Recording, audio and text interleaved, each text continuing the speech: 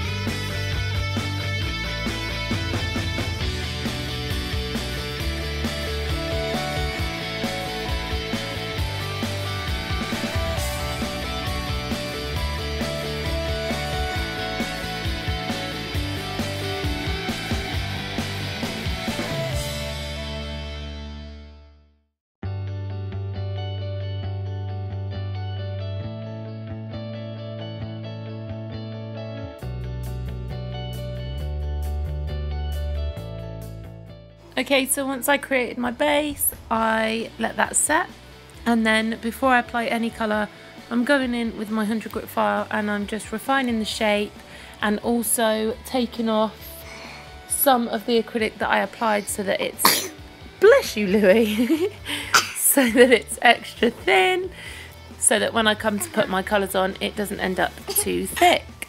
So I've left that in here for you. And I will come back in a minute.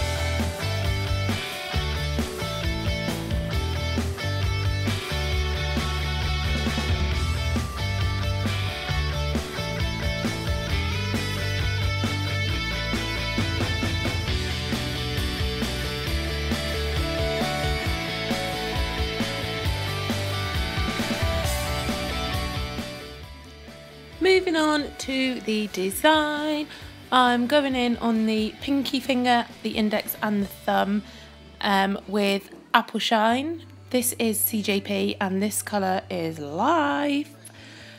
And I'm going to be creating an ombre with this colour, so I'm just applying Apple Shine to the tip and feathering that down towards the cuticle so that when I come to put on my colour that I'm going to blend it with, it will not have any harsh lines underneath it.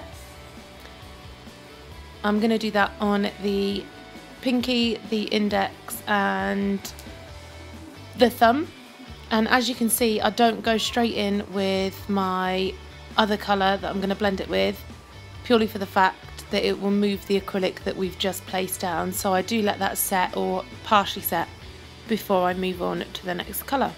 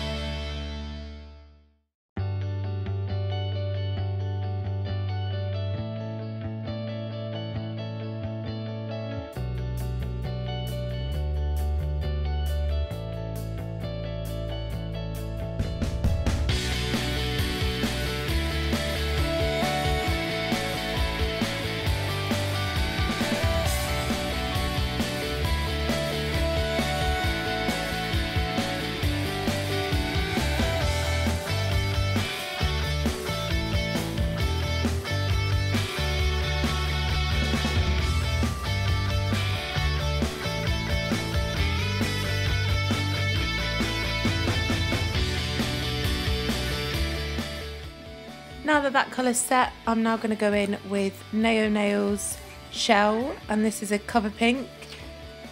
Usually I'd go in with a more, but I've run out, so this is the closest I have, but it is an absolutely gorgeous cover pink, and it's so close in colour to a more.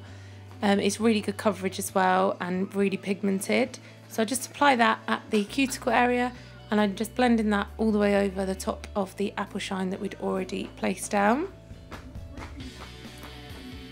Once I've done this, I will then go back to the little finger and I will cap that whole nail in clear, and I'll do the same on the index and the thumb, and then I'll be showing you what I'm going to be doing on the ring finger and the middle finger.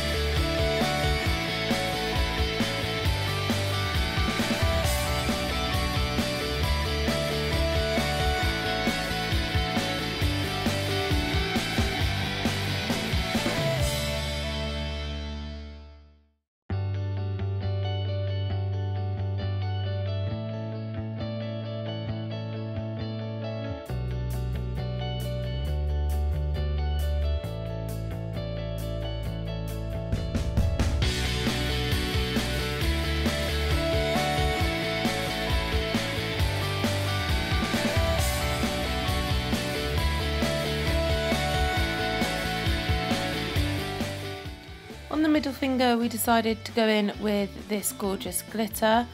Now, if you've seen one of my previous videos, you will know that I decided to put up all of my glitters and didn't keep the bags that they were originally in, so I don't know the names or where I got it from, but I am going to try and find.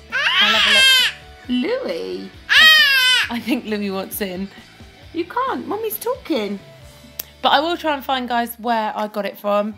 I have got a feeling that it's the milkshake mix, but I just don't know where from. But I will find that out. So I'm just applying that onto the middle finger using a small bead of acrylic, and I then dip the acrylic into the glitter, and then I will just apply it that way. Then I'll let it set, and I will go back in a minute and I will cap it. So moving on to the ring finger, I am going in with apple shine again, and I'm applying this to the whole nail. With this nail, I'm going in with some netting, so I need to do this in one bead. Not the best at doing one bead application, but I needed to do it because it all needs to set at the same speed.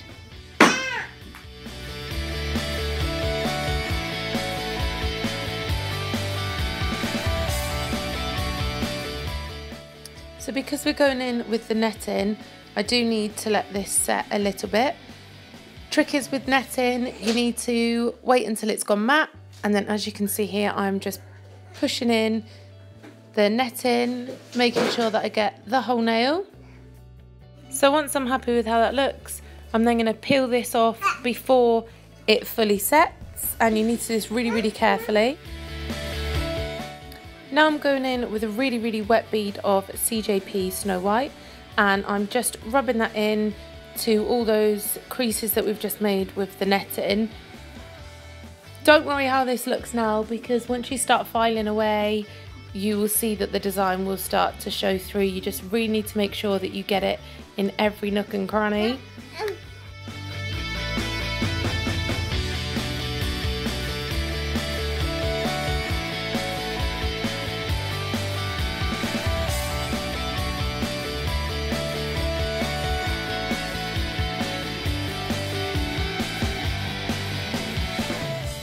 Moving on to the filing, I've filed all the rest of the nails, but I thought I'd do this one on camera so that I can show you how that design comes through.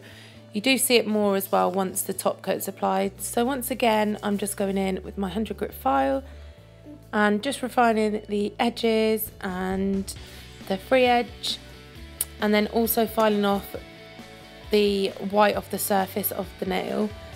You don't want to over file, so make sure you are keeping an eye on how much you're filing.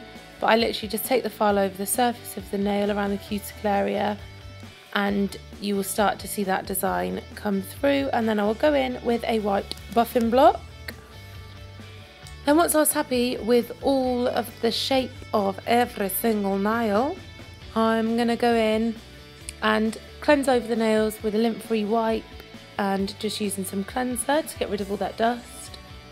And then moving on to my favourite part, top coat. Literally my favourite part of the whole nail process. Brings them to life. So of course I'm going in with my favourite top coat, which is CJP Top Gloss. This is a no white top coat. Just applying that to all of the nails, and then I'll cure under my UV lamp for 2 minutes. If it was LED, it's just 1 minute. Then I didn't do it on camera, but we did add a couple of Swarovski crystals to the ring finger, and I used Chiara Sky base coat to adhere those to the nail. First time trying it out, but they stuck really well, so we're just going to see how they go. Then once I've stuck those down, I do apply another layer of the CJP Top Gloss to the ring finger and go around the Swarovski crystals as well, just to make sure that they are secure. And once that's set, take it out of the lamp, leave it for a minute to cool down, and then apply cuticle oil, and I am done. So that's the final look, guys. I hope you enjoyed this tutorial. Don't forget to give it a thumbs up, and if you're not yet subscribed, don't forget to click subscribe. See you later.